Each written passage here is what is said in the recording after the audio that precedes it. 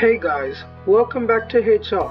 Today I'm going to do an easy tutorial on how to change your color photos into black and white using Photoshop. And I'm going to show you a pretty easy and straightforward method. So first, what you want to do is go to the Adjustments tab right here.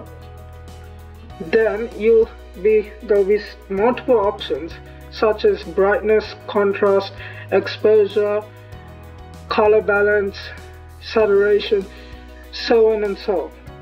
There's several options to choose from here. What we want to do today is select black and white, which is right here.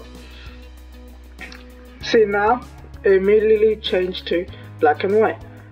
But if you want to play around with it even more, you can increase the reds, reduce the reds, you can play with the greens, you can play with different colors to make the black and white even more better, to adjust the grays and blacks. So now if I put back to default, how it was before, that's how it was. Now if I want to, say for example, change it back, this is how it looks originally.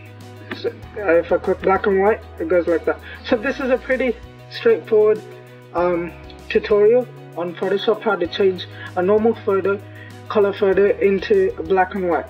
So make sure to subscribe, make sure to like, and make sure to comment, and I'll see you next time. That's the end of the video. See ya.